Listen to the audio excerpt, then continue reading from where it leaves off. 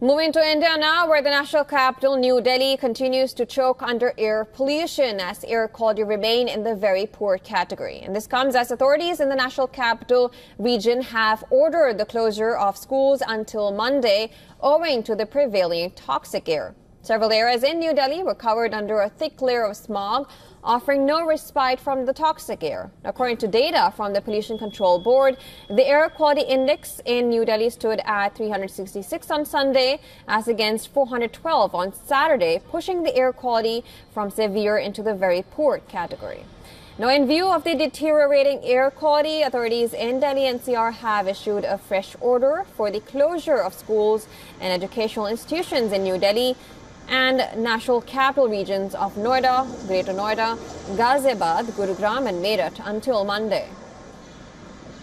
Now, meanwhile, residents in the national capital complained of the toxic air as they found it difficult to step out of their homes. It's getting very difficult to breathe as the pollution level is going up day by day.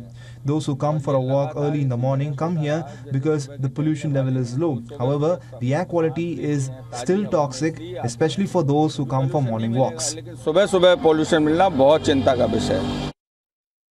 Despite several anti-pollution measures put in place, New Delhi continues to stifle with the pollution crisis. According to Indian Institute of Tropical Meteorology, the air quality will remain in the very poor category until Tuesday.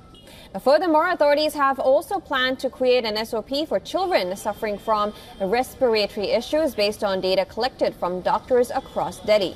Meanwhile, stubble burning in the adjoining states of Punjab and Haryana continue to fuel the toxic smog that's been plaguing the national capital and northern India.